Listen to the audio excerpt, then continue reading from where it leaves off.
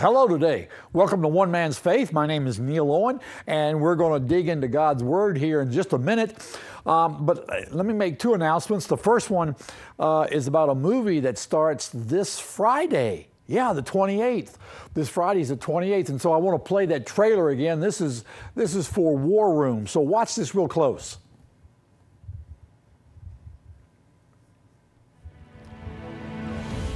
You've been a good enough father. I don't want to be a good enough father. Let's go, let's go! Don't quit! Don't quit!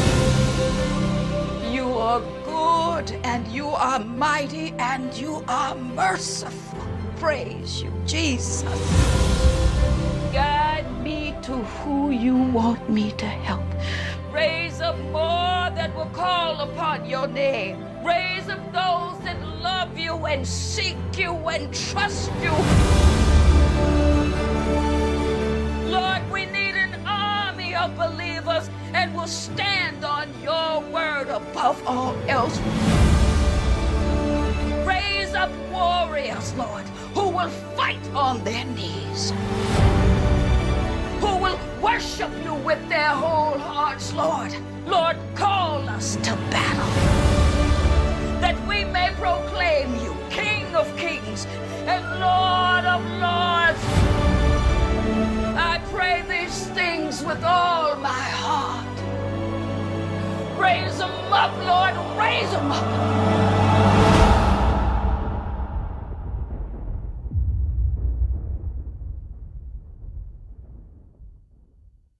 And that's in the theaters starting this Friday. I want to encourage you, go see this movie.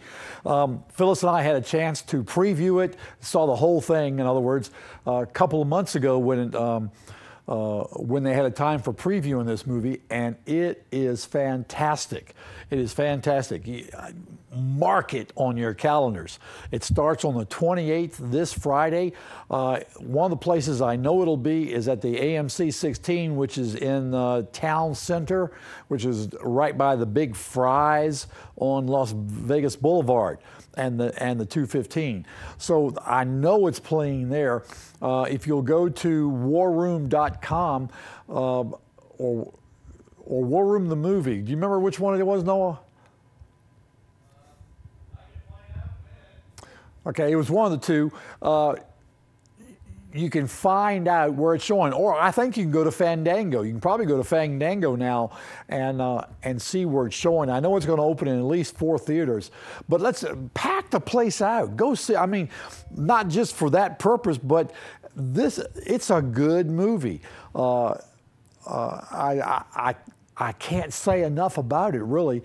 It's the story behind it is a husband and wife who are having trouble, and how prayer enters in and changes everything, and so it's a great movie. Okay, warroomthemovie.com, all one word. War Room the Movie. You can go there, or you can possibly go to Fandango and find when it's going to be showing at what theaters. But one of them I know is the AMC 16, which is at the Town Center there on Las Vegas Boulevard.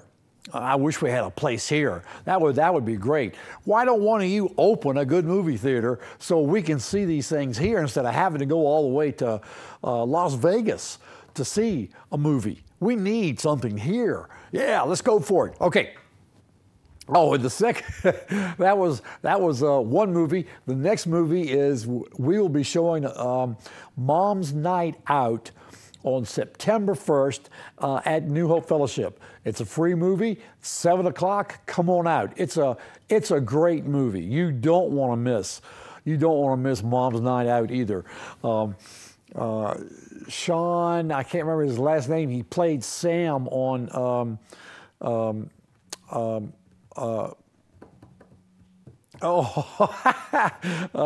one about the rings. The 5 rings.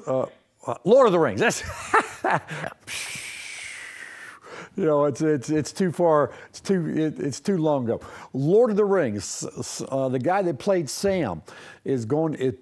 Plays in Mom's Night Out. He's the father in there, and it's a good movie. You wouldn't want to miss that. So the 1st, Mom's Night Out, 7 o'clock, New Hope Fellowship, free. War Room, this Friday it starts. Plan to go and see it. It's not free, but it is worth every penny. Believe me on that. Okay, so with that, let's jump into what we've been doing. And let's start with prayer. Father, thank you. Thank you, Lord, that you gave us communication with you. And Lord, you have said that where we pray in the name of Jesus, we will have what we ask for. And you said where two or three of us gather together and pray, we shall have what we ask for. I thank you, Lord, that you have allowed us that privilege to be able to call out to you. And Lord, I pray tonight, whenever people watch this, you would go out, Lord, in the name of Jesus, touch lives, bring healing in Jesus' name, bring salvation in Jesus' name, bring deliverance, break the yoke of addiction in Jesus' name as people listen to your word. And I love you, Father, and I thank you, and I give you honor and glory. In the name of Jesus, I pray. Amen. Amen. Okay. You know, with this movie coming up, maybe I should have done a thing on prayer. That's what I'm doing at church on Sundays, but no, I'm not. I'm doing this on Sundays. I'm doing it on Wednesday nights. We're studying prayer, but maybe I should be doing it here since we're talking about that movie.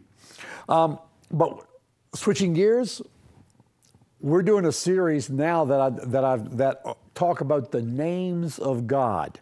Okay, and my theme scripture has been Exodus 34, where it says, the Lord passed in front of Moses and proclaimed, the Lord God, compassionate and gracious, slow to anger, and abounding in loving kindness and truth. God tells us about himself right here when he tells Moses who he is. And so names mean things.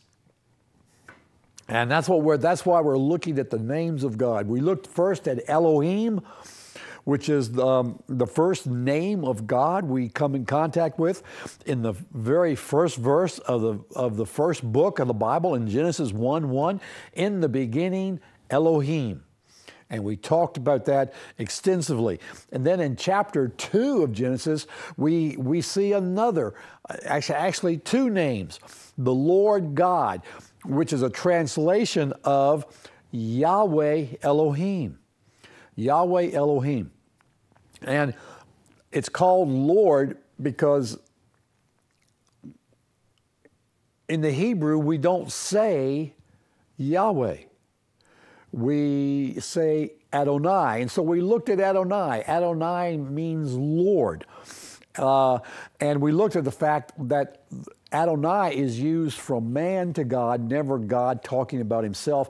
And we saw this in Genesis 15 when Abram talked to God. He said, "O Lord God." He said, "Adonai Elohim." Adonai Elohim. And we have seen that the name Yahweh is his personal name. He tells us in Exodus 3:14, he says, "Thus you shall say to the sons of Israel, I am has sent me." And that name becomes Yahweh. And in later, I don't know why I don't have this down, in Exodus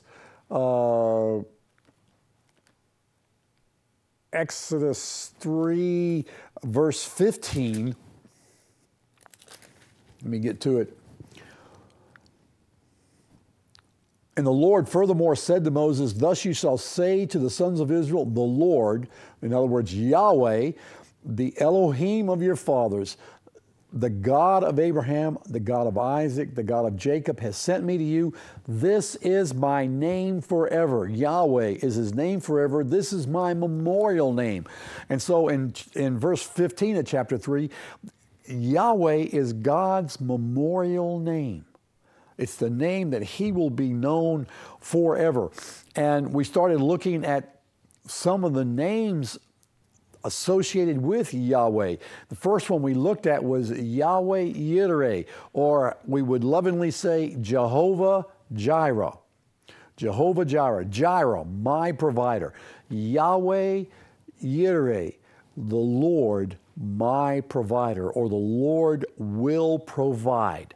And that was one of the characteristics of God that we know of, and we looked at that.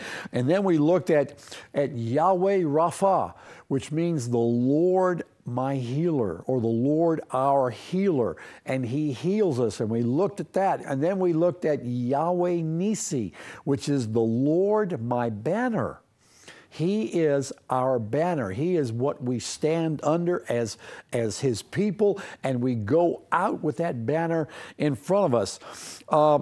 And then we looked at, or we started to look at Yahweh Sidkenu, which is the Lord our righteousness. He is our righteousness. And what we noticed last week was it's not really associated with Yahweh.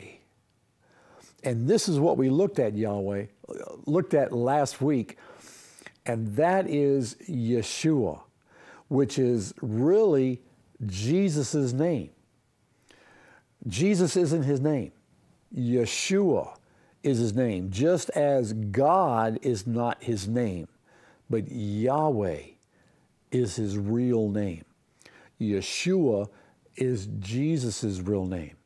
And Jesus really is a transliteration of Iesus. It's I-E-S-U-S, which we have contracted into Jesus. And it's the Greek name. But his name is Yeshua, and his last name is not Christ. I'm sorry. Christ is not Yeshua's last name. It's Mashiach, or HaMashiach, meaning Jesus or Yeshua the Messiah. And that is who he is. All right, unfortunately, we've got to take a break. So let's take a break, and I'll be right back.